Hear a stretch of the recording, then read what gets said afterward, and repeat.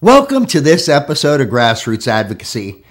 If you haven't had the opportunity, I invite you to go back and preview all of the previous episodes of GRA, of Grassroots Advocacy. There's a lot of great information in there about how to serve as the voice for our nation's frail, elder, and disabled citizens, for your peers, certified nursing assistants, licensed nursing assistants, or whatever title is used in your particular state, and then also for the post-acute and long-term care system as a whole. Really great stuff. Over the last couple of episodes, we've had the opportunity to be joined by two phenomenal CNA leaders.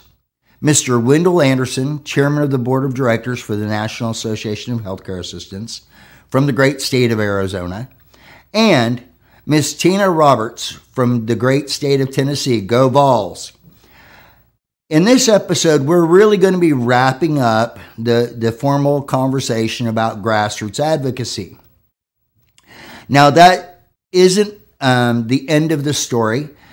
We are going to actually be merging grassroots advocacy into the AdvoCAT system, which we covered a couple of episodes ago when we had the opportunity to have our good friend, Mr. Dane Henning, with us.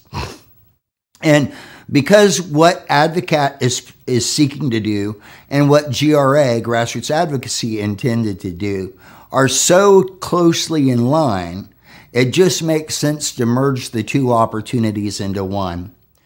Now, as we're wrapping up Grassroots Advocacy in this setting, I just want to say a couple of things. As I have mentioned, I get the opportunity to meet lots of wonderful nursing assistants and caregivers across the United States. And I oftentimes hear folks say that nobody listens to me. Nobody cares what I think. Regrettably, in some instances, that's true. I would submit this. I'd ask you to think about this, though. If you stop speaking up, isn't it a fact that then they will not hear you definitely? I want to encourage you to continue to speak up when you believe that something needs to be done differently so that the women and men you care for get a better quality of life and quality of health. I want you to really speak up. Speak with passion. Speak with conviction. Speak based on knowledge and experience. Define what the best can be and move in that direction. When it comes to your profession, you could be the person in the Walmart Supercenter or at any other place who says, I'm just a CNA. Or you could be the person that says, when asked, what do? I serve our nation's frail and elder citizens. I make a difference on a daily basis. So you can advocate for your profession. When people say, oh, I wouldn't want to put my worst enemy in a nursing home, you can say, you know, there are some nursing centers that are not as great as you would like them to be. But in my nursing center, we are the bomb. We do a great job of meeting the needs of the people who reside in the post-acute and long-term care environment. And we meet a need in our society, and we're thankful to be able to do that.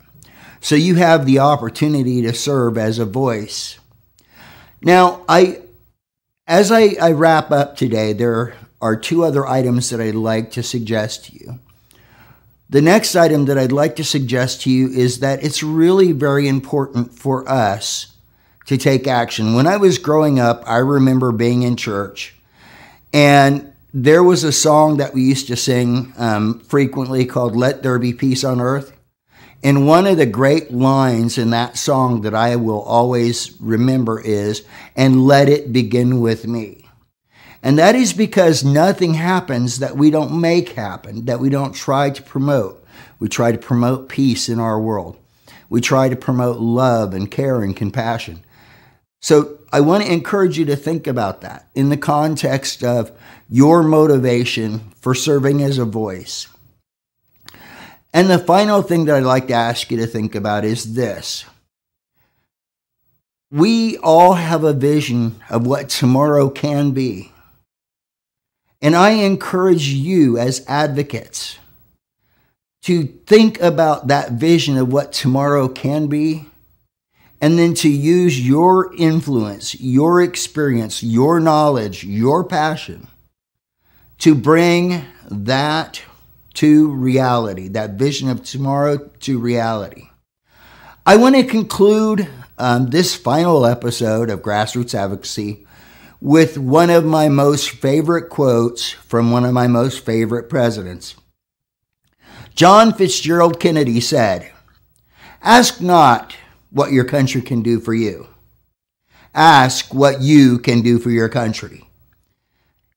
I would like to modify that a little bit. Ask not what long-term care can do for you. Ask what you can do for your elders, and then make it happen. Thank you for sharing your time with me on Grassroots Advocacy. And I wish you the very, very best.